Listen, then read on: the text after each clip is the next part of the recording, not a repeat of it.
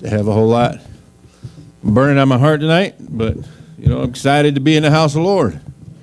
Here we can lift up His name and glorify Him and thank Him for His goodness. And as the song said, Lord, my heart is open. Won't you come inside?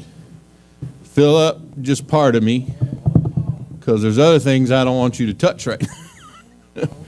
But Lord, fill up all my being. Lord, forever to abide. I want Him to abide in me forever, don't you? I want Him to stay here with me forever, because I've opened all my windows and swung wide every door. A lot of times we tell God He can go here, here, and here, but we've got keep out signs on other doors and areas in our life. But I certainly want to allow Him full access into my life and to every area sometimes. And when those things hurt sometimes, when He begins to show you what's you and things that's working in your life. But you know what? If you really truly love Him, and just like a father does his child, He'll show you what's wrong to help you grow up so you can get it right. And I'm telling you, I want to make it. I want to go all the way and be more like Him. Appreciate you guys' prayers about my promotion. Unfortunately, I didn't get it. That's all right. I got a raise, and I got my weekends off. So, it ain't a big fat raise like I like to see, but it's a raise. And God knows what He's doing. I'm not discouraged. I see God's favor working with me there at the company, and just in His timing. Sometimes you think you deserve it because of what you've been there before, and you've done all this and you've done all that. But, God knows that's okay. We're still moving along, and we're finally starting to get ahead of things that I never thought I'd begin to see the light. Now I'm excited about it. We're so deep in debt and bills. Can finally begin to see my way out. God's opened it where we can get to it, and I'm thankful for a wife that's a money manager, unlike me, who would want to spend all kinds of things, and but she takes care of it. She surprised me. I said, we're doing this, and rent's coming up or whatever. I said, well, we're going to have it? She goes, oh yeah, I just took some out of this here and put it aside and put it here, and just so when it comes, we still got money in the bank, and I don't have to worry about being flat broke.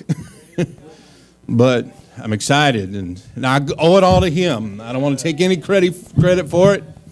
I don't want to take anything that I don't deserve. I want to give it all to God, because it's because of Him, and He's worthy of all the praise. And I know there was a saying here, I want to stay single-minded. I want to keep my focus on Him, because there's so many things out here that are coming to distract us if we don't stay focused. If we don't keep our minds in the Word of God. I believe Deuteronomy 6 tells you to put it on like frontlets between your eyes, because we got to stay focused. We got to continue to look to Him. There's only one direction we can look at. We can't look to the east or to the west or look back. We got to stay focused. There's only one direction God is, and I got to keep looking that direction if I want to make it. And I got the scripture here when Brother Adams was up. I should have. Anyway, that's neither here nor there. Before and over here in Job 31.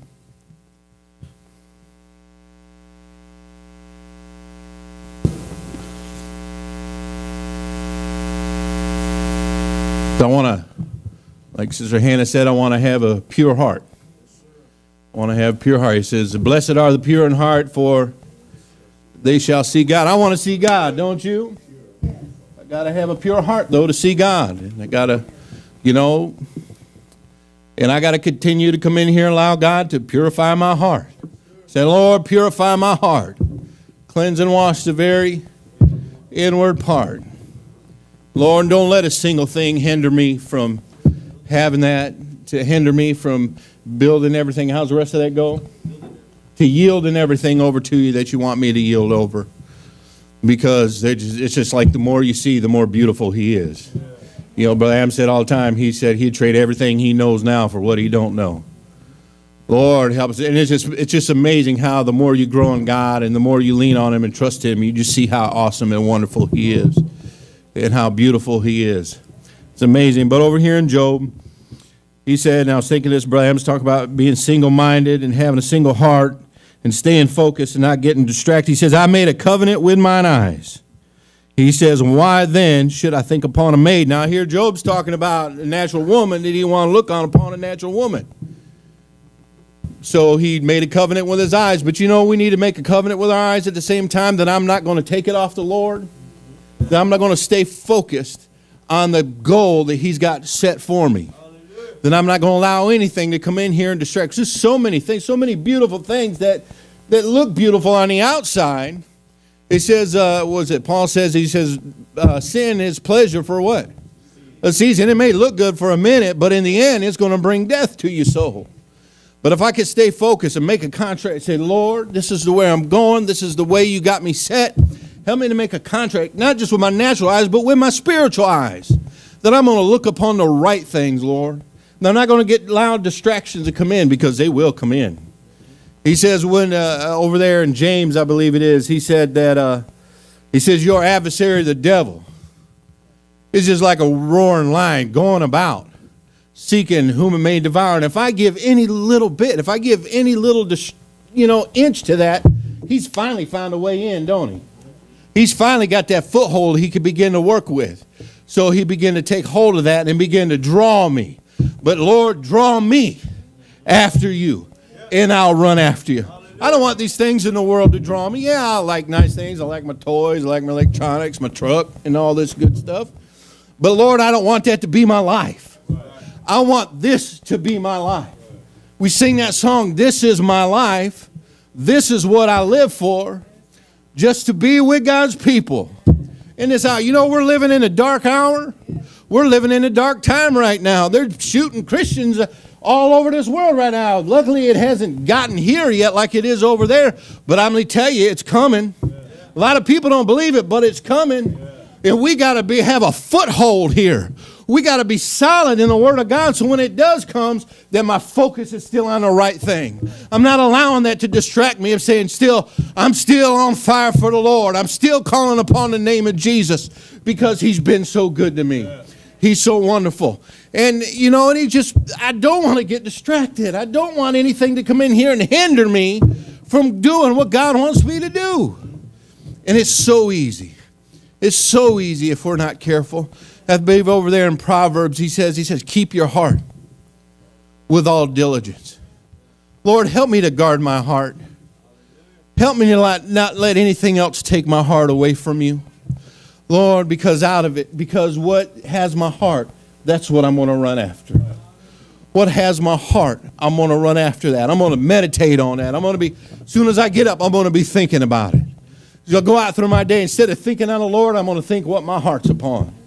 And it's funny, because when I want something, I'll think upon it all day long and figure out what I can do to get it. And I'm learning, you try to rob Peter to pay Paul, but when you rob Peter, Paul ain't getting paid either. Because, you try to concoct this idea in your mind that you can do this, but it fails in the end. But if I can learn to wait upon the Lord.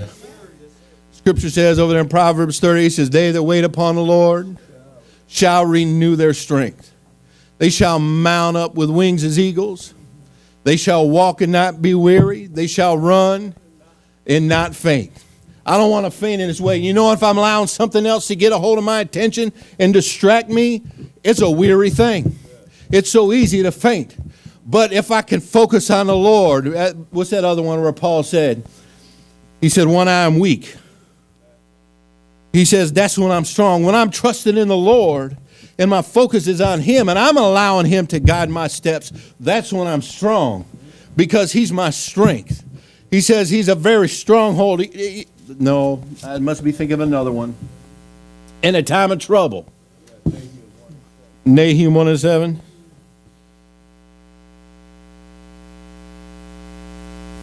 I don't want to misquote it.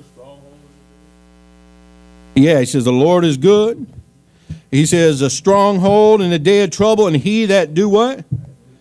He that know him. I don't want to know him. I don't want to just know about him. I want to know him. Paul said, and Brother Adams used that scripture here the other day.